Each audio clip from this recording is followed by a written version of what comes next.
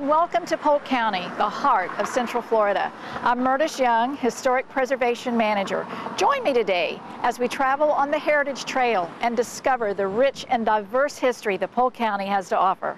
The diverse history of the area is evident across Polk County, from city centers and urban neighborhoods to rural farms and cultural landscapes along our roads, railways, and rivers. History allows us to explore sense of place, the unique character of the county, and learn about the numerous people and events that shape the region. In celebration of this rich cultural heritage, the Polk County Heritage Trail was developed to highlight more than 150 years of county history. From historic homes and museums to Civil War sites, the trail provides an opportunity for communities to share their local history in the authentic locations where it happened. Join us in exploring the Polk County Heritage Trail. Located in Polk County's scenic highlands, Lake Wales was formed in 1911 by the Lake Wales Land Company during the Florida land boom.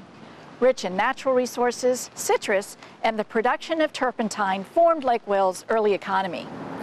The community continued its rapid growth with the introduction of the Atlantic Coastline Railroad in 1911 and additional lines from the Seaboard Airline Railroad in 1915. Officially incorporated in 1917, Lake Wales government offices were originally located in the second floor of the Lake Wales State Bank.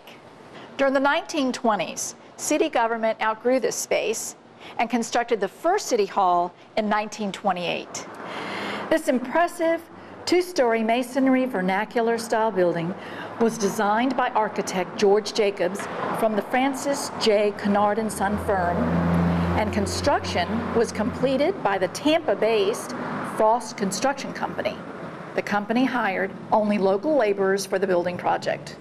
The eclectic architectural design of the building has influences from both Mediterranean Revival and neoclassical styles popular in the 1920s and 1930s. The building housed a number of municipal government divisions, including spaces for the utility department, police and jail, sanitation, city commission chambers, and fire station, to name only a few.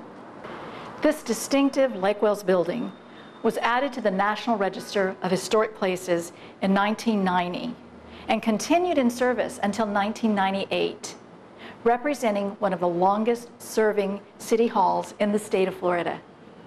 Today, the former Lake Wales City Hall is part of the campus of Polk State College.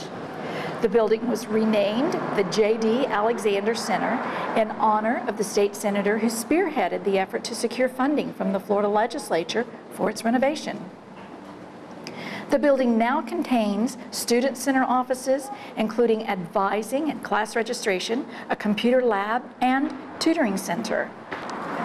The large community room on the first floor once housed the utility department and served for a time as space for the public library. Former second floor offices and firefighters' sleeping quarters were converted into modern classroom and training spaces.